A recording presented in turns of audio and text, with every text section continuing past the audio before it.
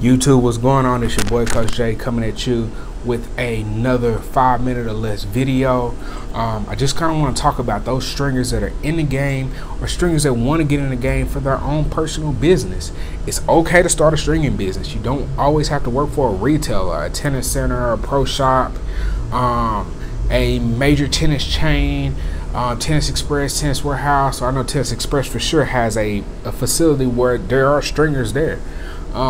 Sometimes they feel underpaid. That's a story for another day.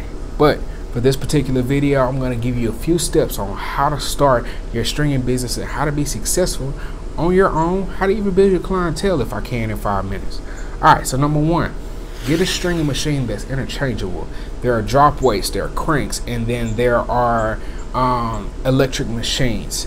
A drop weight is going to be your cheapest one, followed by the crank's going to be a little bit more expensive. You're talking about $300, $400. And then your electric machines go anywhere from $700 on up. I've seen $6,000, $9,000 machines depending on what brand and what company. So just make sure that when you're out there, try to get a machine that has multiple accessories to add on to it. Whether a crank machine, with crank machines, I like them personally better because you can always add a wise tensioning head when it gets more feasible in your pocket. $600-700 more, and then you got a crank turned into an electric machine. A lot of players and a lot of stringers use that kind of machine, so that's important. The second thing is you don't have to buy $1 billion in string. The Alu Powers, the Linkos, the Technofibers, the Laser Fibers, the Snake Bites, and every other string in between. The Natural Guts, oh Lord, the Babolat RPM Blast, my gosh, it's expensive. But if a stringer or if somebody's coming to you for that, it's okay to charge them for that string. That's perfectly fine. What you need to make sure that you do is give them that in advance. Hey, look, I don't have an inventory, but I have a place where I can get this inventory from. If there's something particular that you want, I would suggest either you bring it to me or I can get it for you and string your racket. Let them pay for the string, let them pay for the labor. Third thing, don't be afraid to charge them a good price for labor. $15 to $20, that's really solid. I don't suggest you go over $20 for labor, unless you live in a completely different area where that's normal.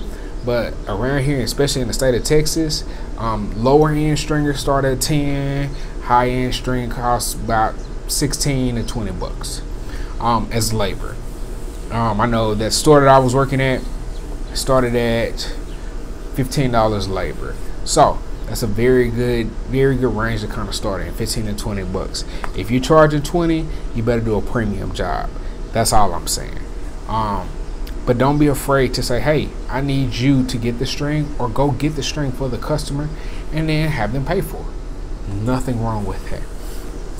Next, I want you guys to know that you don't have to start buying a bunch of stuff to go with this stringer.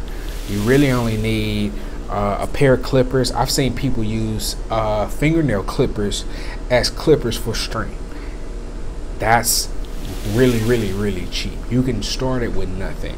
You got to know that you got to make this work and fit you. Okay, a pair of pliers, you're looking at $3 to $6. And an awl, you can actually buy an awl at like a Home Depot or a Lowe's. They sell them really fine and really thin. I have a couple of those, as well as your professional Wilson awls or things like that. Those are perfectly fine. And then get your if you're using floating clamps, or if you're using your starter clamps, just make sure those stay clean. Make sure the string, where the string bed sits into the either your crank or your electric machine or your drop weight, keep that clean, and you can start stringing.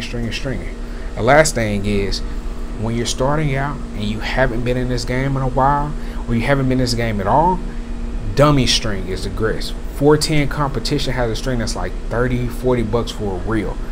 Play around with that, dummy that in, you'll be all set.